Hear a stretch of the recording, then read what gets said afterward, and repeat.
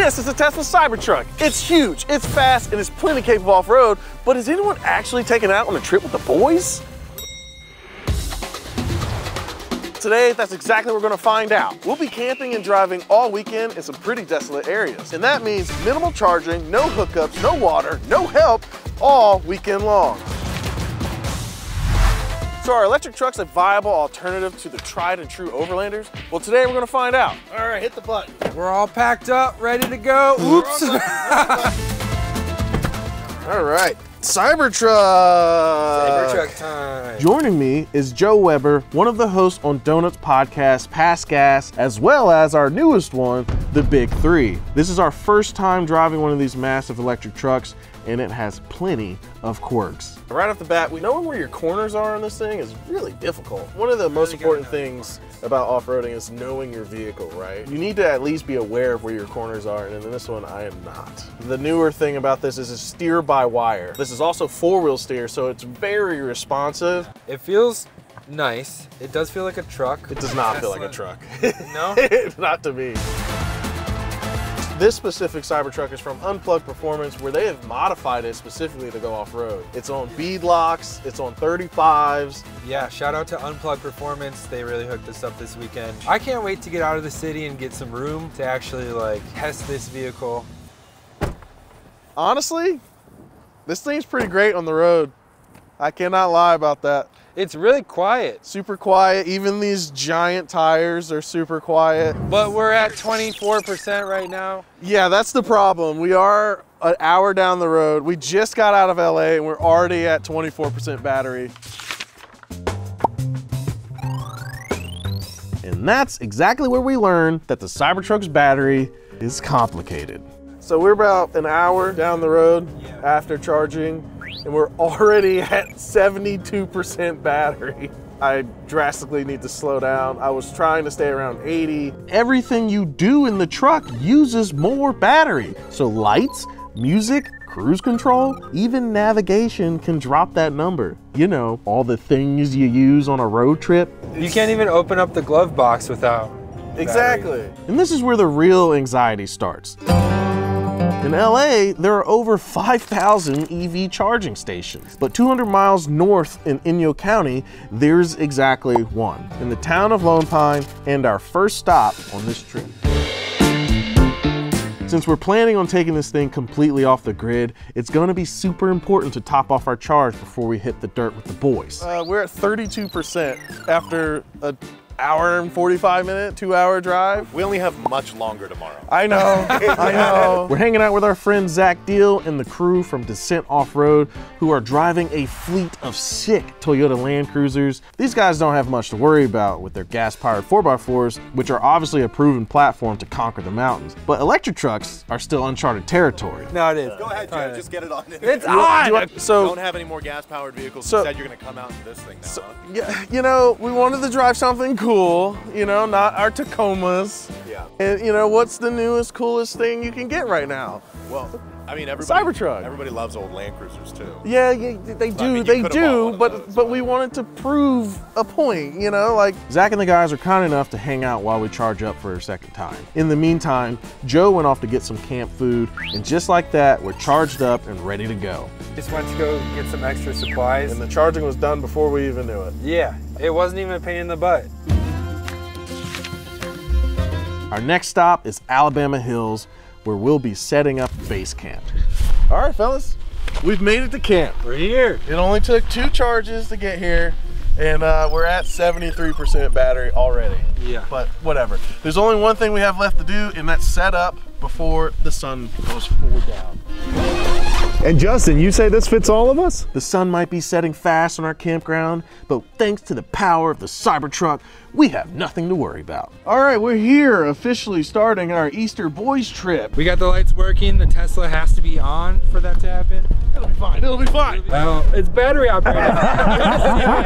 All right, so all these lights might be battery powered, but the Tesla has its own light show built in, and I'm gonna prove to all you guys it's really cool. What's it do? Here's what it's on. We got burgers and dogs. I don't understand. Is it gonna make it out into the desert tomorrow? With Zach again impressed by the Cybertruck, it's time to get some rest and prepare for the next day when our adventure really begins. Hey! Don't get up! All right, we're up early. We're going on top of the mountain today to go visit the ghost town of Cerro Gordo. This next leg of the trip is our first real challenge. We're going to the ghost town of Cerro Gordo, well off the beaten path. We'll need to head up a treacherous 9-mile road, which is regularly washed out. And when we looked at the weather, we found another problem. Surprise, surprise, they got 4 inches of snow last night. Yeesh. So Cybertruck's out for a real test. The rough terrain and the cold temperatures might drain our battery even faster than we anticipated. So this is gonna be a big test of the Cybertruck. It's gonna get really cold right away. The battery life is gonna go down a lot. We're remaining optimistic about it. That's one of the problems with electric vehicles. Range can be severely affected by colder temperatures, and this trip is not a warm one. But we won't know until we get there, so it's time to take this new truck to a very old town. I love Brent's channel. If you haven't checked it out, we'll drop a link below, and this is just a dream come true for us to go visit him.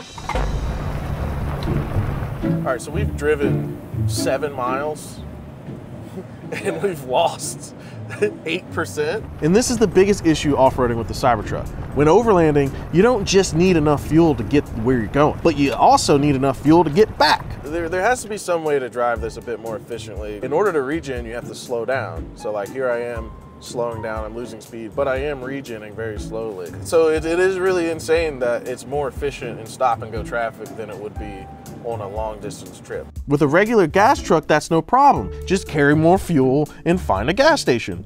But most rural gas stations don't have fancy Tesla superchargers laying around. And you can't regen a full battery on your own. So this cuts the effective range in half. We'll have to grit our teeth and drive on, but at the very least, we get to enjoy this beautiful view.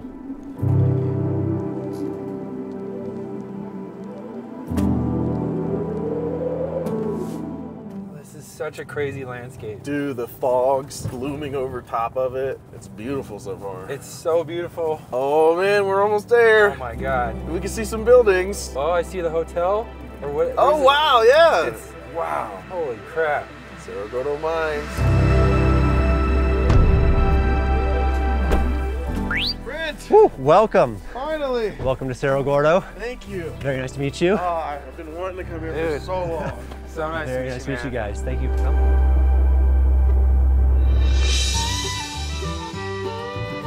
Brent was kind enough to give us the grand tour of his very own abandoned ghost town. This is the main mineral they're mining here. This is galena. Wow. Pick it up if you want. You can kind of feel the density of it. It's very, very heavy. Oh my God. If Justin can't pick it up with one hand, I'm screwed. Ah, God! I got lead poisoning already. I'll give you some hay to feed them. They'll be very excited. Whoa, that dude! Hi. They gonna bite? Oh, he took the whole thing. All right, we're at the main feature of this place, the actual mine. Let's go in. I just appreciate your little succulent that you have. Yeah, exactly. Really brings a life to the place. As much as we really want to go down to the 900-foot level in the main mine shaft, we can't today. It requires a big crew to operate the hoist, and the trip takes 45 minutes each way. But Brent does have a smaller mine that he offered to take us through, and while it does have a death pit, oh God, yeah, Jesus. Holy shit, that's a death pit.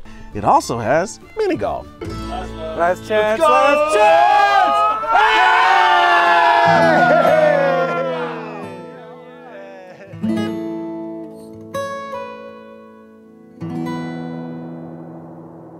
We've got a huge day tomorrow with a bunch of stuff going on. What you got planned? Well, I got big plans for us, Justin. So tomorrow we have over 100 miles of off-road. Plus we're gonna go past a desert racetrack, a really cool ranch, and we're gonna go out to some hot springs as well. But I mean, from what I heard from you guys today, it doesn't seem like you made it very far, even on 100% charge. We got about like half the range we were expecting today. So I think even off-roading and stuff is just gonna make it worse. I'm having major doubts as well, but that's tomorrow's problem. Let's have a good night, guys. Oh yeah. All right. Easter's boys trip. Yeah. Have you ever heard of drifting? Have you ever heard of Japan? Have you ever heard of hardcore Tokyo? They do drifting in Japan.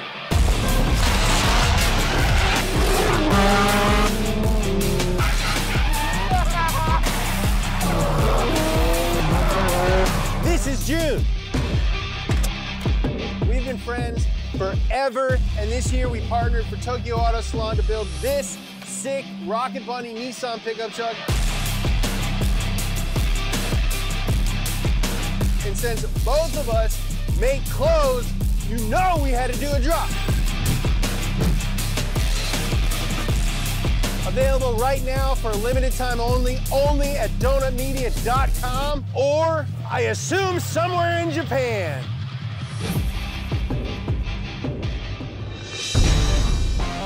Day 3 is the big one. Zach's plan is to take us on a round trip of Death Valley, the 100-mile trip that should be in the Cybertruck's range. But with how it handled the mountain yesterday, we're a little nervous. We're really freaking worried. We're worried that we're not gonna make it, because there's a hot spring on the other side of the mountain range. We really want to put the Cybertruck through its paces, but we can't do that if we can't get there. Not knowing our actual range isn't ideal. Neither is all the charging.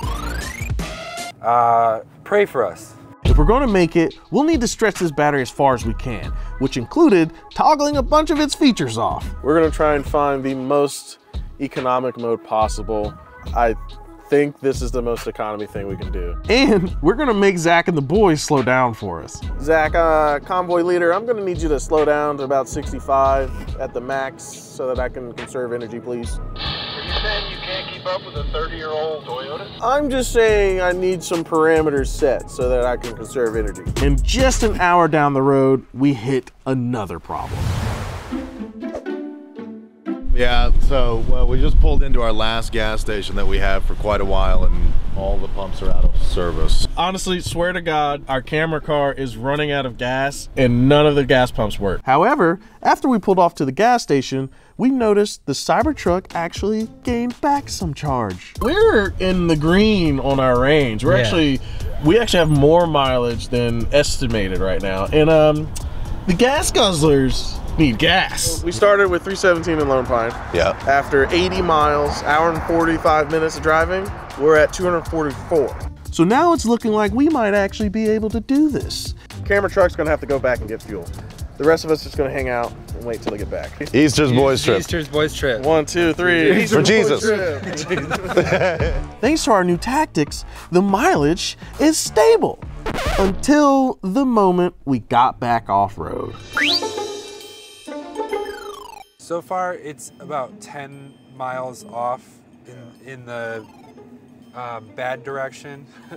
We put the display on dark mode. We turned all the lights off. We're really trying to hyper mile this thing. I'm not even using cruise control. We're trying to make this last as much as possible, give it every chance it's got. The reality is the Cybertruck has gotten some press lately for the range not quite being as advertised. Some owners have complained that the promised 300+ mile range is actually more like 200. We got overly confident about our range, and now we're at about 48% or something. We're going off-road right now.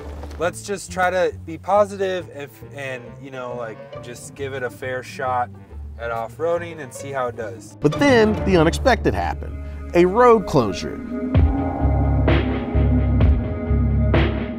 The road we were planning on taking through Death Valley experienced a landslide, and it's completely washed out now. The only way to get to our destination now is to take an extended route, and we just don't have enough range for it.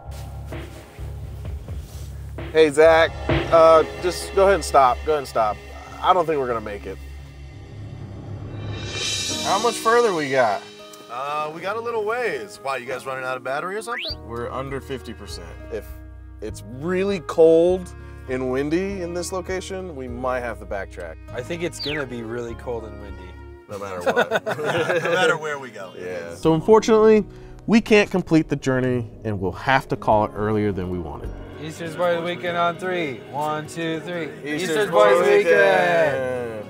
So that leaves one thing left to do. Is this mostly like this for a while? It's like this for a while. Okay, I'll put it in Baja mode.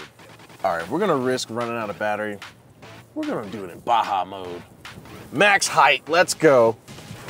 Oh, God! Okay.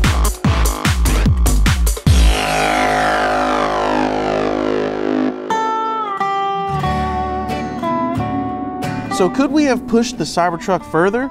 Maybe. But the reality is our route was just too ambitious, and the infrastructure to support a serious off-road trip in a modified EV isn't quite there yet. The problem with EVs, if you're gonna put a bunch of miles on them, you have to plan really well. And when you're starting to go out into desolate areas like Death Valley, you really can't handle any hiccups to this plan. If we drain this battery, that's it. The more you use the vehicle, the less efficient the battery is. As soon as one thing happened, we were screwed. But did we have fun? Honestly, we did. Camping trips aren't about how expensive your truck is or how many LEDs you've put on it or if it has a Baja mode. It's about driving out to the unknown, exploring minds, and making memories with the boys. Did you guys have fun? Yeah, that's the whole thing. Yeah. We had fun, right? Even though we didn't make it, we had fun. So hey, the future is not now. The future's in like 8 years. But for now, thank you guys so much for watching. If you enjoyed this video, make sure you like and subscribe. Y'all have a good one. Easter. Yay.